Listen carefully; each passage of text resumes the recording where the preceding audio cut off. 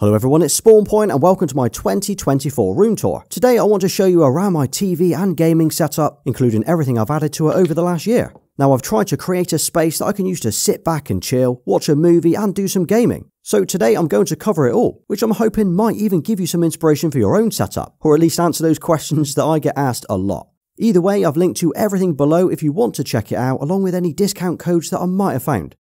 Okay, so before we jump into the tour, let me show you what it looked like about a year ago when I first moved in. So the previous owners actually used this space as a dining room. So it had orange wooden floors, lights on the walls, cream paint, and even a chandelier. And then this is what it looks like today. I know you've probably seen this room quite a lot on the channel or over on my Instagram account, but there will definitely be things in here that you've not seen before. And as for the size, well, this room measures 12 feet by 23 feet, just to give you an idea of the space.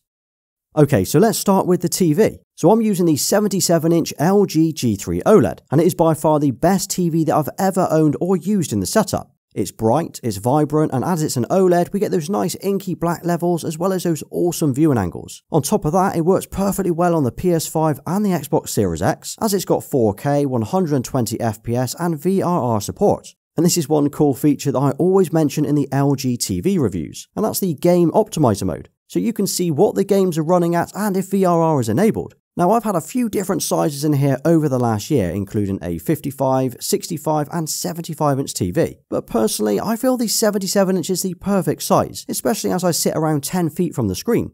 And I'll tell you what, the camera really doesn't do this justice just how big the TV is, but it's incredibly immersive to watch. So as I also use this setup for all of the TV reviews and unboxings on the channel, it means I don't always have the same TV sitting here. But this one is my main TV. This is one that I always come back to and put back on the wall. But there is one thing to note about the G series TVs, and that is that they're supposed to be flush to the wall. And that's to give it that nice gallery photo frame finish. But you'll notice that mine isn't, and there is a reason for that. So as I swap out the TVs quite often, I couldn't use LG's wall mount as it would only work with the G3. So instead, I went for this generic one from Envision. Now the advantage of this bracket is it tilts, it pivots, so I can position it however I'd like, or I can pull it out to swap the cables. Now this one is rated at something like 40 to 50 kilos, so it will hold pretty much any TV that I want to use. Also, by having it off the wall very slightly means the LEDs that I have behind the TV can shine, giving us this awesome ambient glow at night. And talking of the LEDs, well, I'm using a set of Govi's LED strips behind it. This means during the day I can have them set to white or a nice warm glow. Then at night I'll often have it set to this RGB vibe. And if you've ever seen any of my late night posts or stories, you would have seen this is what it normally looks like at night. So the LED kit that I'm using to create this vibe is Govi's AI Sync Box, and this actually syncs the image on screen to the LEDs behind it. It's a bit like how the Philips ambient TVs work. Now the only issue with this box is it is limited to 4K 60, so that means it does limit both the PS5 and the Xbox Series X. And it's for that reason I actually only use this for the static colours now rather than HDMI. But I have read that they are working on an 8K version that is coming later this year, so as soon as that drops I will replace the box with one of those. Okay, so out of everything that I'm going to show you today, this is the one piece of furniture that's been with me in every TV setup video or post that I've shown. In fact, I've had this since before I created my YouTube or Instagram accounts. Basically, back in 2015, I couldn't find a TV unit that I liked. So after a year of searching, I just drew exactly what I wanted. Then I found a local joiner to build it for me before painting it. And even today, 9 years later, I still haven't found a unit that I would replace this with. It could do with a fresh coat of paint and a tidy up, but otherwise I'm still really happy with this. Okay, then on the top shelf we have these wooden PlayStation icons from Geek Made Designs. I actually originally had the plastic LED icons on here which you can get from Amazon, but I reached out to them and asked if they could make a walnut version instead. And well, this is what they came up with, which they do sell on their website from time to time, so if you were interested in these, it's probably worth checking out their website. And in the middle here we've got a center channel speaker for my audio setup, which I will come back to in a few minutes. But on the right side we have the PlayStation 5. Now for me the PS5 is used for like 80 to 90% of my gaming, and it's mostly done from this setup, as it's where I can sit back and chill and fire up those story driven games. Like over the last week I've been smashing out Final Fantasy VII Rebirth, and it looks awesome. Now of course this game is limited to 60 FPS, but for those games that do run at 120 FPS it looks so smooth on the OLED. And you might have noticed already, but these are not the standard console covers. Now I'll be honest, I do swap these covers out way too often, so by the time you watch this there's a good chance I've swapped them again. But these are D-Brand's retro grey plates. Now I might swap them out to the new sterling silver ones though, as they are now my new favourites. But the reason I like the D brand ones is they have these rounded corners and are a little bit smaller, although they do have these vents on the side. And talking of ventilation, I know I get a lot of comments saying the PS5 needs space to breathe, but there's a lot more space back here than it first looks. And honestly, it doesn't get hot, and it has been here since day one. Okay, so let me show you what's inside the unit. So across the top we have some of my Xbox and PS5 controllers. There's the 20th anniversary controller for Xbox, which is probably one of my favourites. And we have a few DualSense controllers in here as well. I'm not sure how many I have now, but if they're not in this cupboard, they're in my games room on the shelves. Then next to those controllers, we have my physical game collection. Now, I do buy most of my games digitally, so my physical collection isn't really that big. But we have got some recent ones, including Persona 3 Reload, Mortal Kombat 1, Tekken 8, and of course Final Fantasy 7 Rebirth. This is the game that I'm putting all of my time into at the moment from this setup. Now, I do like the idea of owning physical games, but I also like the benefits of digital games, like being able to swap between games and consoles without having to worry about swapping the discs. Do you know what I mean? And out of interest, what do you prefer, physical or digital games? And then on the bottom shelf is not quite as tidy as the top one, but there's my Nintendo Switch OLED, which is docked for playing on the TV. Although most of the time this is used in handheld mode. I've got a selection of games that I play on it too, with the most recent one being Mario vs Donkey Kong, and this is a lot of fun to play. And then this is the AVR, or the amplifier that I'm using to power the speakers in my room. It's called the Onkyo NR686, which I've had since about 2019. Now, it technically has enough power to easily power the big speakers that I'm using, but it's limited on the visual side of things. And that's because it doesn't support HDMI 2.1. It's fine for sending audio via eARC, but it just means I cannot plug my PS5 or Xbox directly into the amp. And that's because if I did, I would lose the full capability of 4K at 120 FPS. Okay, then inside this little door, I've got even more controllers, but this is where I actually charge them. So I've got two official charging docks from Sony, which I use to have 4 controllers on charge. This means no matter what, I've always got 4 controllers good to go with a 100% charge, and it keeps them out of the way in this little cupboard. As for the speakers, well, I'm currently using the Monitor Audio Bronze range in the 5.1 setup, and these kick out some serious sound. Either side of the TV, I've got the Bronze 500 floor standing speakers in black, which are massive. And just like with the TV, it's hard to demonstrate just how big they are. Now, when I first moved in, I originally had some bookshelf speakers on mission stands, so this felt like a big jump up at the time. But now I am really pleased I went for these, and I think they suit the setup quite well. And it's not like I needed a sub, but I do have the matching bronze W10 sub next to that as well. I actually only have this set to about 50% volume, as it literally shakes the room.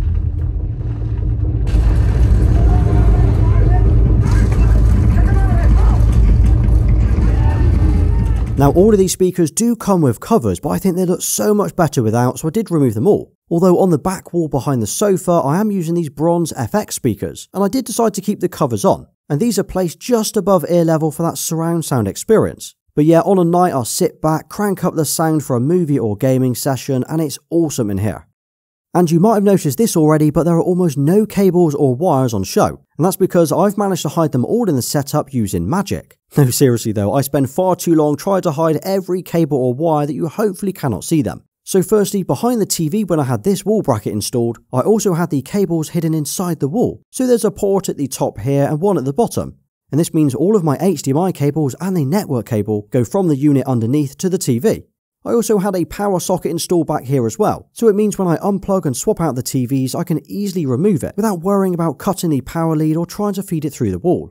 And the same goes for all other cables in the room. Behind the speakers, well, those are clipped into place or hidden under the carpet, and even under this little table with the lamp on. The best I could do was clip this lead underneath. Basically, I use these plastic clips everywhere I see a loose wire. And if there was one thing that you could take away from this entire video today, just tuck those wires out of sight. It makes such a huge difference to the overall look of your setup. In fact, I made an entire video just on cable management if you want to check that out next.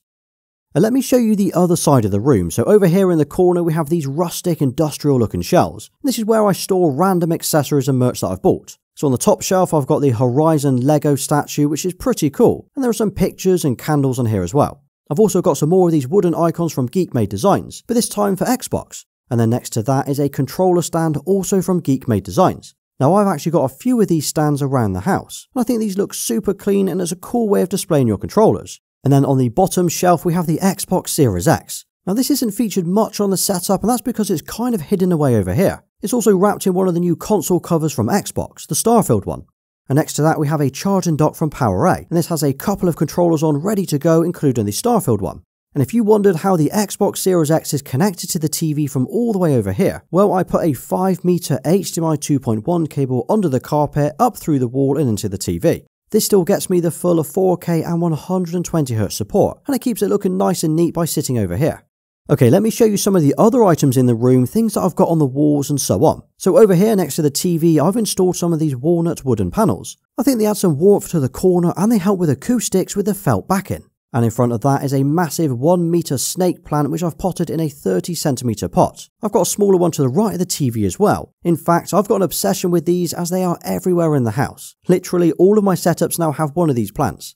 Then back to this corner. You might have seen this already, but I picked up a few of these frames from Frame a Game. I went for the Spider-Man 2 and the GTA Vice City. And what's cool about these frames is you can swap out the disc and the case for anything you'd like. So right now it has Spider-Man 2 in, but as I'm currently playing Final Fantasy VII Rebirth, I could pop in the steelbook with the disc once I finished. Now I think this is a really cool way to display your games or steelbooks that you really like. And if you did want to buy one of these for yourself, well, I've put a 10% discount code below. Now this isn't featured much on the channel, but I love it, and that's the fireplace. And this gets used a lot during the winter, and there's something awesome about hearing the logs popping and crackling on a night when you're gaming or watching a movie. And what I like about this fireplace is it's double-sided, so it can be seen from both the family room and the kitchen area, as well as the living room. So it was actually a really nice focal point in both rooms. And then in terms of access to the living room, well, it's got 2 sets of doors. One from over here, which is the main one that we use from the kitchen area, and the other one is what goes from the original living room that I now use as my games room. I have shown this setup before, but at some point I will do a full room tour. Oh, and a question I get asked a lot is what is the colour of my walls? Well, it's called Silver Grey and it's from Next. It's quite blue and cold, but it keeps the room looking fresh and clean for photos and videos. Furniture wise, I've got this big chunky coffee table in the middle of the room, and this gets some interesting comments. Most of the time it sits here with controllers and games thrown down, and of course those PlayStation coasters with a fresh glass of Yorkshire water.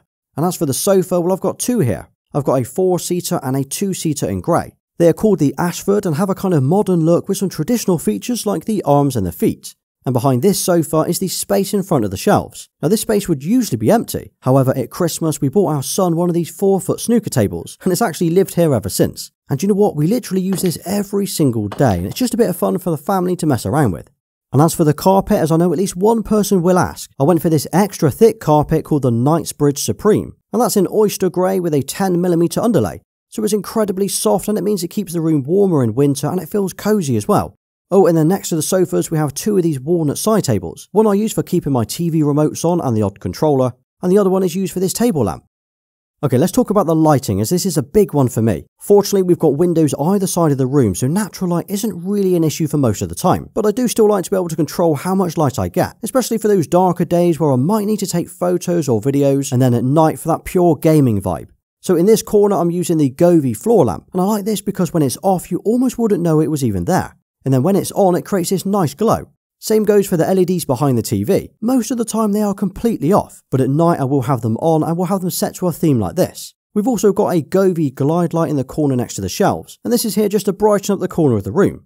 As for the other lamps in the room, these are just normal fittings, but I've gone ahead and added some LifeX bulbs to them. This means during the day I'd usually have them set to a warm white colour theme. That just brightens up the room to make it look more natural. And then at night I can throw on that RGB style, sit back and enjoy that proper gaming vibe. And the same goes for the ceiling lights. I bought one of these off Amazon and had them installed last year. And it means I can install 3 different LifeX bulbs to point them wherever I'd like. And again, these can be set to any colour theme as well. So during the day, I'll have them set to white just to help with the photos. But at night, if I want to go full on RGB, I can have these on as well. And I can tell you now, using different lighting can completely transform your room. And then this is what the room looks like most days. Now this will sound cheesy as hell, but it's kind of become everything that I wanted and hoped for in a room. It's somewhere I can sit back and chill with the family, stick a movie on at night or slouch on the sofa and game all day. So yeah, on the whole, I'm really happy with this room. Now normally I would list loads of items or pieces of tech that I want to add to it next, but to be honest, there's not a lot I would change. Sure, I want to add some more artwork to the walls, but until I find something, it's just going to stay as it is. But let me ask you, is there anything that you would change or add? Now drop a nice 2024 room tour in the comments and I'll give you a thumbs up for staying right till the end. And if you did enjoy today's video, check out my top 10 PS5 tips video next, as that covers new tips and tricks to get the most out of your PlayStation 5 in 2024. Well, thanks for watching. Please like, subscribe and follow me everywhere. Until next time.